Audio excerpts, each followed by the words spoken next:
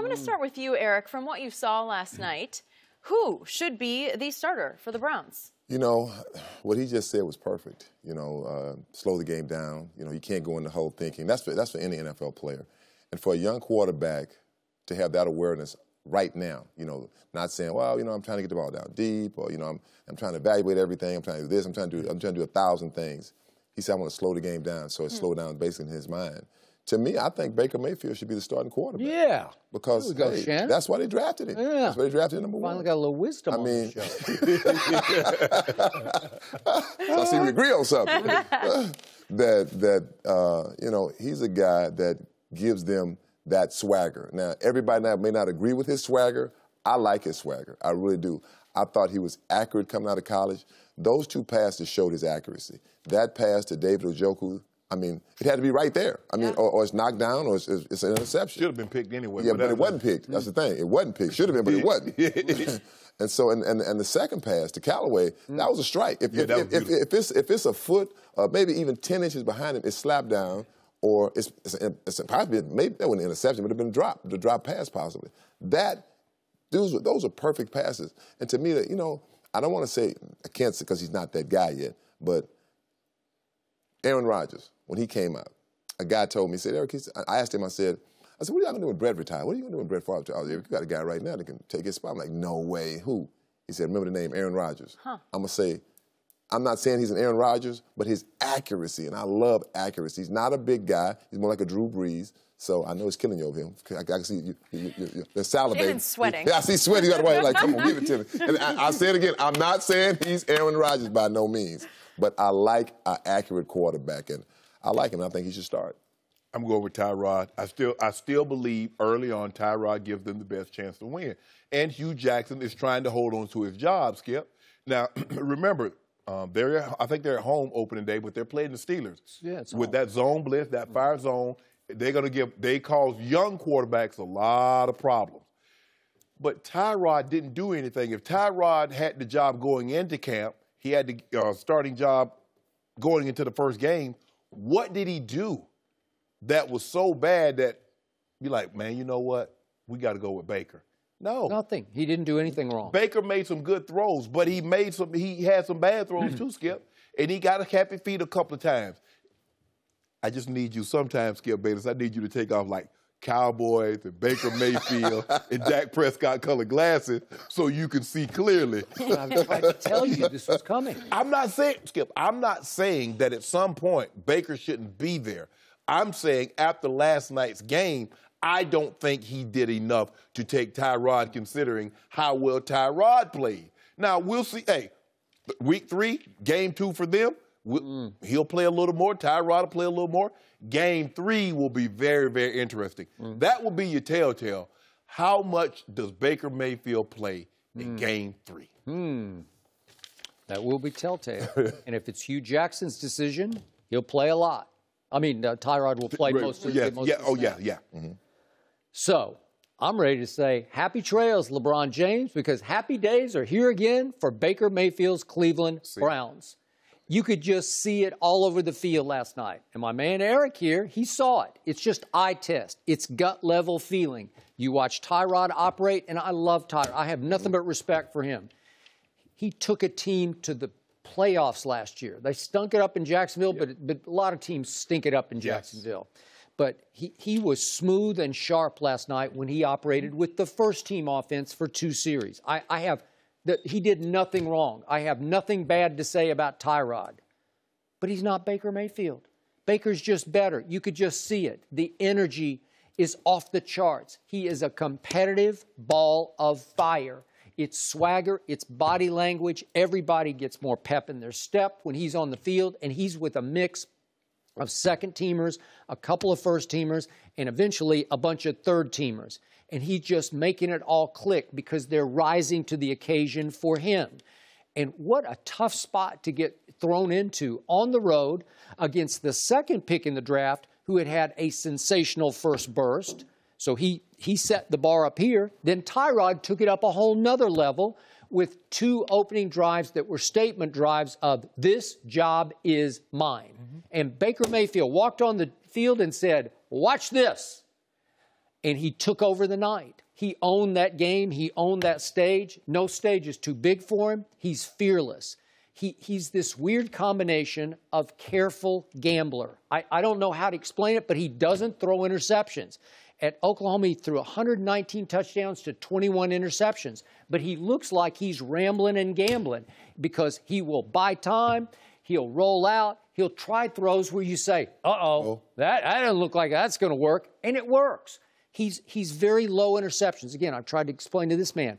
The last 2 years of college football in this country, it was led in total QBR by Baker Mayfield twice in a row. That's hard to do. It shows you efficiency. Yeah. It shows you effectiveness. It shows you deadly accuracy. His arm is just liver than Tyrod's. Tyrod has a nice arm. But you think he throws a better ball or has a strong arm than Tyrod? I do. No. I just do.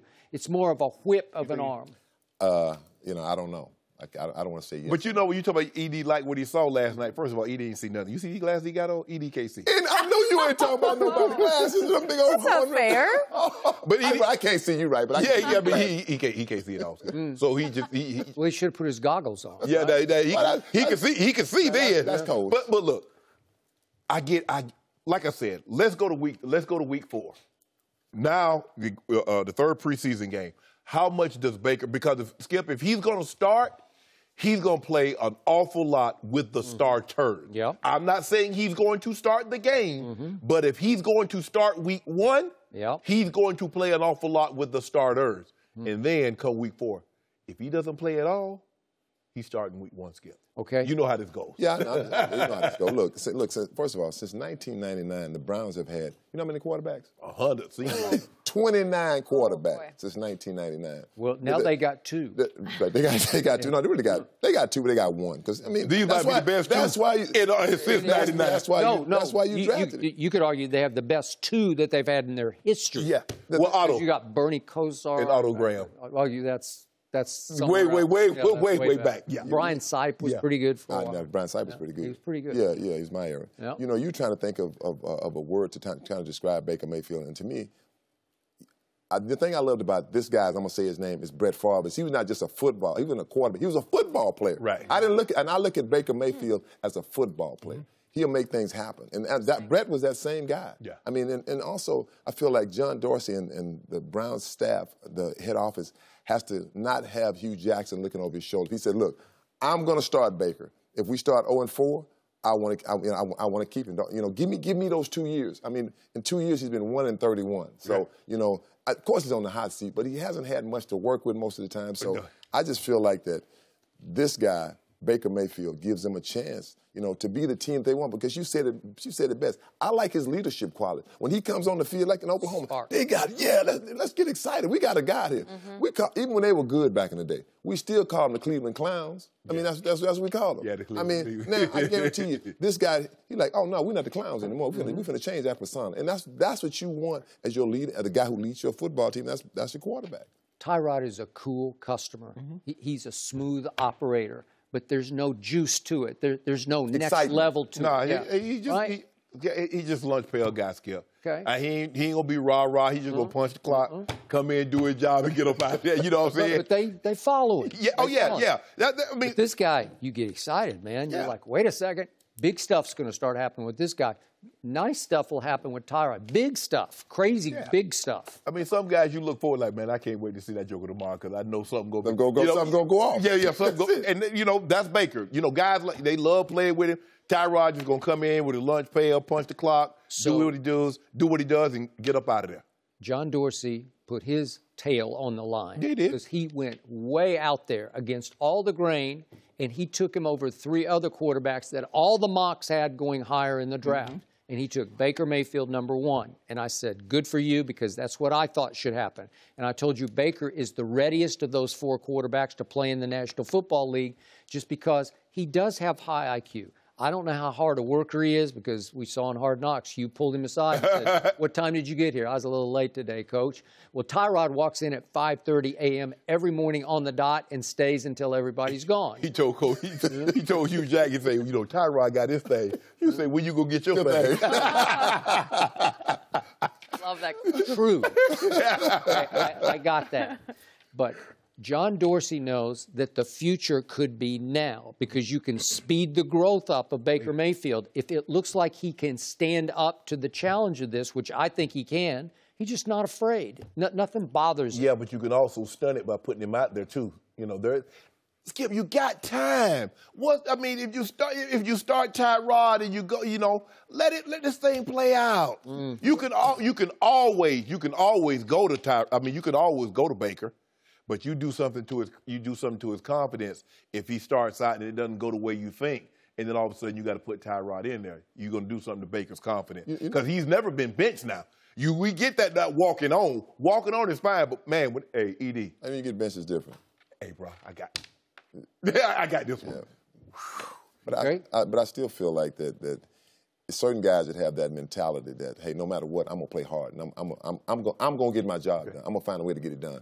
And I feel like with his attitude, I just feel like he's the guy that get him out there. Let's get it going. Let's start a new era. Man, you've been hanging around Skip too long. It goes both ways, though, because he is the player that thrives off being an underdog. Exactly. So the fact that he's being told he's not going to start, you know it's only fueling him. His whole life he's been told that. His whole life. Yeah. So if he's being told he's not going to start, you know that's going to push him that much more. I think it could be a good thing that he thinks he is not the number one guy right now. You don't think he's known this moment before? He walked on at Texas Tech, and he starts the first game. That's a big deal. Yeah. You played at Texas Tech. That's it's a big stadium. Yeah. You know, it's a lot of people and a lot of high expectation. Then he just walks in the door at the University of Oklahoma and says, Coach, can I try out for your team? Yeah, we know you from Texas Tech. And he beats out the incumbent starter. He beats him out. How do you do that? And you start at the University of Oklahoma. It's a big deal. And he's going to beat out Tyrod Taylor, and he's going to start against the Pittsburgh. Nope, he's going to start. And you just look at what he did. This is him. This is Baker Mayfield. He pulls Antonio Callaway over to the side. It's in the fourth quarter. You're playing with a bunch of third stringers. Yeah. And he says, if you get single high, meaning single high safety coverage, you just run the slant. Just run the slant, and I will get you the ball, and we will score. And it just played out exactly like that. It's 3rd and 5. He just had to win the route, Skip Bayless. Right, but he did. Skip tried to sell the people at home like he had to do so much. You know, all you got to do is just win. Just win on the route and just get inside.